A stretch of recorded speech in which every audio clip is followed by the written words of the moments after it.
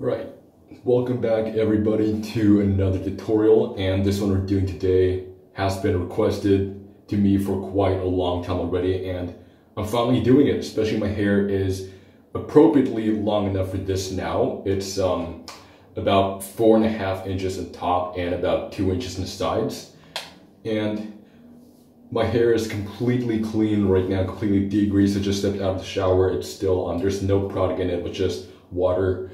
And I towel dried it a little, but I think I should towel dry it a little more, and that'll make it a bit too dry, but just slightly damp. Now, as in every tutorial, I'm going to start with clean, dry hair, as right now. And so let me tell you the basics of how I define a pompadour. Now, some people think height is the most important thing in a pompadour, but I believe that's one of the that's not important at all. It's something you can add in there, but height is not the most important thing in a pompadour. For me, it's all about the shape and the form of a pompadour. It needs to be round and forward. It needs to curve forward at the front. It needs to be round and not super blocky or flat. If it's not round, then it's not a pompadour. And also, it generally follows a wedge-shaped profile, so it kind of goes, there's a round bulge at the front, and then it just gets smaller from there, kind of like a wedge shape that curves at the front. That's how I define a pompadour. So basically, the most important thing here is you want to achieve that round shape. And we're going to use 3 products today. And this is what I'll start with, the Rockabilly Grooming Tonic. I've done a video on this for quite a long time ago. And this, in my opinion, is an amazing pre-styler. Now, for some of you, liquid pre-stylers such as tonics, these might be a little bit too brittle, as in they can't really hold your foundation that well if your hair is super thick, which is why you can use cream pre-stylers like Lockhart's Enigma, for example. I used that one as a pre-styler in my Element Strong video, but today I'll use the Grooming Tonic, which is actually one of my favorite pre-stylers, and this one works really well. So the purpose of a Grooming Tonic as a pre-styler like this is that you wanted to build the right foundation for your hair to hold in place. Now, this won't exactly give you hold. It gives you a very, very light hold, but it gives you just enough hold in order to build the perfect shape, the perfect foundation in order to build your pompadour. So I'm mainly applying it to the top because that's where we really want the nice shape to come in, and just a little bit on the sides. I usually use about 1 splash. Basically, like, for me, that is a little more than dime-sized amount, but sometimes I just use a tiny bit more and apply it to the top of my hair. And now we've got the tonic all over our hair, and this actually is a heat-activated tonic, so it won't really work its magic unless you blow dry it. Use the heat of the blow dryer, and first of all, I just slick everything back. And to make our life easier, this is going to be a parted pompadour because my hair naturally parts and I can't do a full pompadour. So you're just going to slick everything back and find the comb line. And there we make our side part.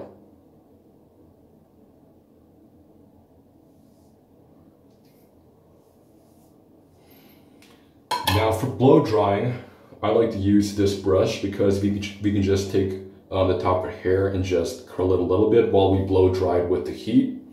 And let's just do exactly that.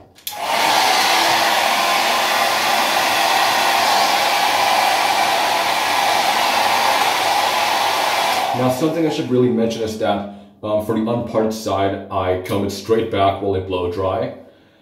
And for the other side of my hair, over here, just right after the part, I would just go in a semicircular motion like this while I blow dry.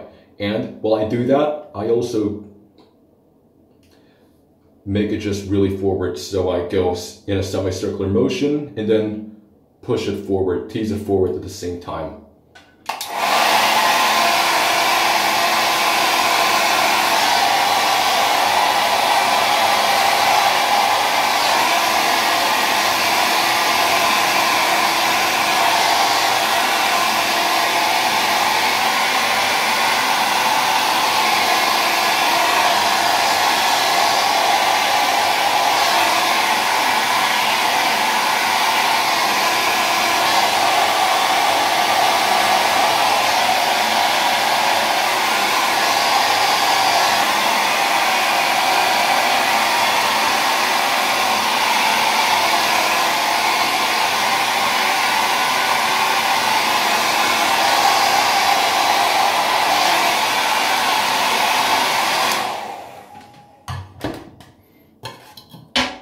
going to shape it a little more and form our part again.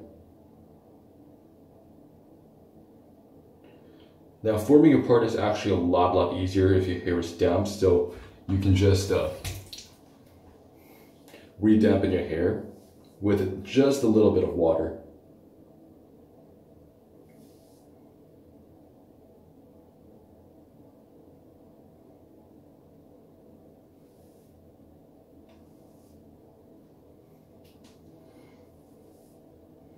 And now I'm just gonna not use the brush anymore, I'll use a comb, and I will blow dry with this comb. And while I do that, I will comb the sides backwards because you want it to go backwards.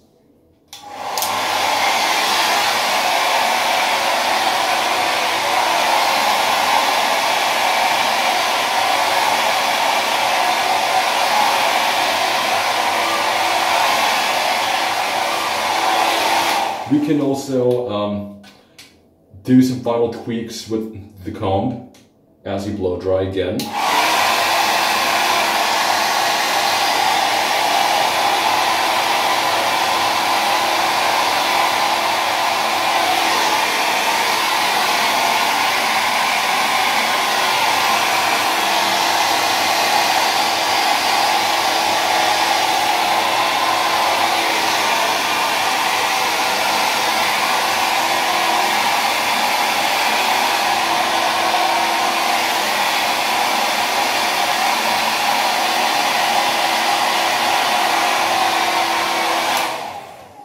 And so now we have formed our basic shape already. And when I tweaked it a little with this comb, I just comb everything straight up, but I don't really push the back forwards too much, because again we want push it backwards too much because you want it to go as forward as possible. And now it's time for us to use our pomade. So again, just slightly dampen your hair with a little bit of water, because to me, oil-based pomades really go in a lot easier if you use damp hair, but not dripping wet. Just make sure it's slightly damp, and you can see the shape is still retained. And our first pomade today will be, you guessed it, another Rougeol product, Rougeol Pink, which is the heavy hold oil-based pomade. So I'll just take a little bit of this. And now, because my sides they tend to be relatively fluffy since I have Asian hair, I want most of the heavy pomade to go to my sides. You want to weigh it down so they can go back as much as possible. We need something with a lot of slickness to it. So I'm taking this smudge of product, rubbed it in, and I'll apply it to the sides first and the back. That's where I'm really focusing the heavier stuff on. I really want to apply it to the sides to make sure that it sticks as much as possible. And then while we have a little bit of the heavy product remaining, we just put it in the top of hair. Now the thing is, you want your hair to be as forward as possible. You don't want it to be weighed down too much, which is why you shouldn't apply too much of the heavy stuff into your hair. Most of it goes to the sides and the back, but just put a little bit on the top. I'm just going to comb that in first. As you can see, the sides are really nice and slick.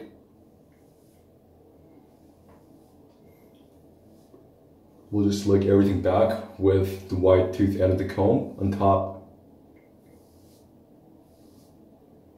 You can slick it back however you want, but just make sure that, yeah, I'm redoing my part right now.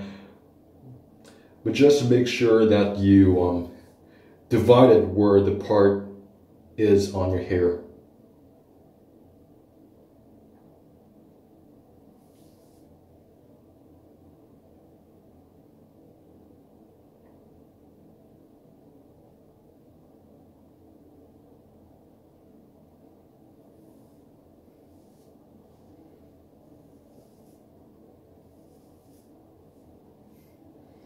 And now, for a second product, for more slickness and more shine, we're going to use the medium hold grease from Ruzel. Also a Ruzel product, everything Ruzel. You know, for these tutorial videos, I just like to use all products from one specific company. Like I used everything Lockhart's in my Elephant's Trunk video, and now I'm using everything Ruzel. It's just nice and organized that way. It's pretty fun too. So I'm just gonna take, this is mainly going to the top and some on the sides, but again, you don't want too much on the top. I'm just gonna take a finger size scoop.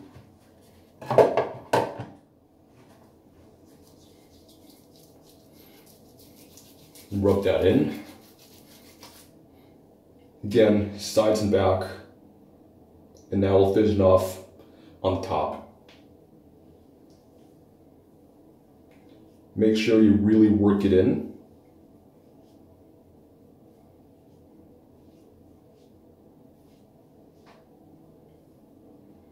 And now we're really getting greasy here, which is exactly what we want. Some hairstyles look better with oil-based pomades, and pompadours are exactly much better looking and easier to style with an oil-based pomade, in my opinion.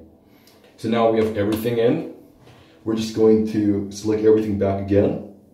Now, how Ruzel does it, how they do in Scorum, is that they actually mix the pink and green pomades in their hair and then they apply it. That's what they call the Muppet mash. But as for me, I don't really prefer mixing pomades in just one hair, and I'd like to apply one pomade first, slick everything back, and then apply the second pomade and then style.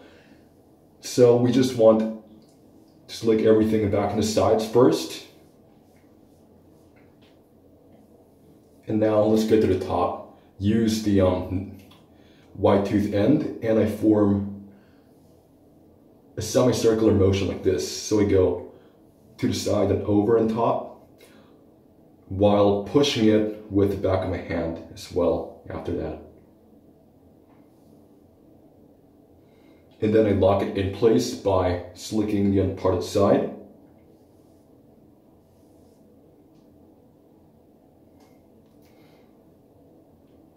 I would fix the back a little so everything is nice and neat.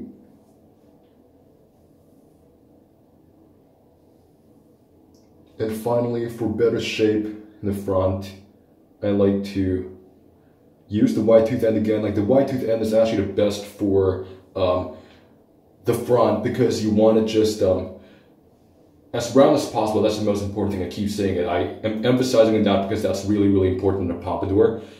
You shouldn't really want to use the narrow tooth end, because your hair will follow the narrow tooth end too much that it will go back even more when you actually want it more forward. That's why I like to use the wide tooth end.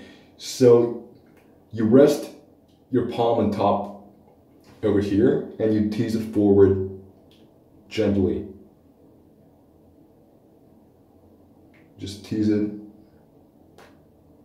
Make sure you dig the teeth into your hair, but don't put it in too much.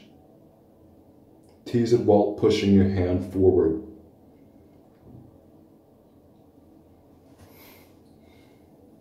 Lock it in place by combing the unparted side again. If you want, you can go for a duck's ass, a DA, or a ducktail, where basically you comb the sides of the hair until they meet the center. But my hair isn't really long enough to do that, which is why I don't do DAs. And with my hair type, you need to grow your hair really long in order to do a DA, and I don't really want that, so I normally just comb it straight back, straight down.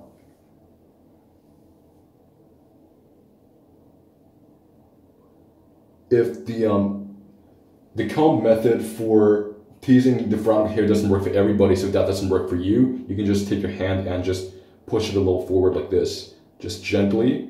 And after you push it each time, again, lock it in place by combing the unparted side.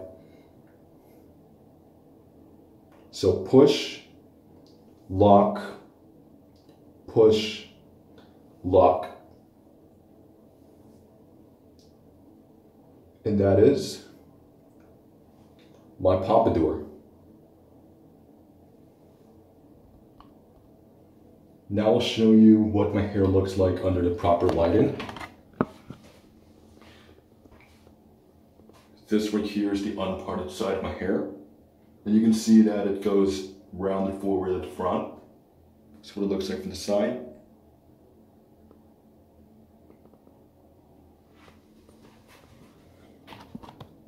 Another thing I want to say about the essentials of styling a Rockabilly Pompadour is that if you really want a true pompadour that captures the old school of rock and roll spirit, then a dead pompadour is one without any shine at all.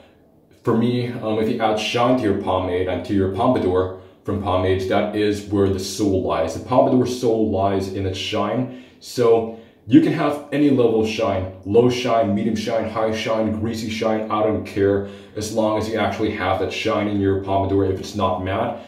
If it's a super slick and tight pompadour but it doesn't have any shine to it whatsoever, it's still pretty much dead to me. So just put your life into your pompadour by using a shiny product like an oil-based pomade. Oil-based pomades never fail to bring you shine. Any kind of shine, no matter what level. Shine really works well for a pompadour and really captures that old school spirit. And that's all I have to say about styling a pompadour. If you enjoyed this video, learned a lot from it, please leave a like, comment, subscribe to this channel, click on the bell icon to never miss a single uploaded Squiddy Show, and I'll see you next time on the Squiddy Show. Stay greasy, everybody.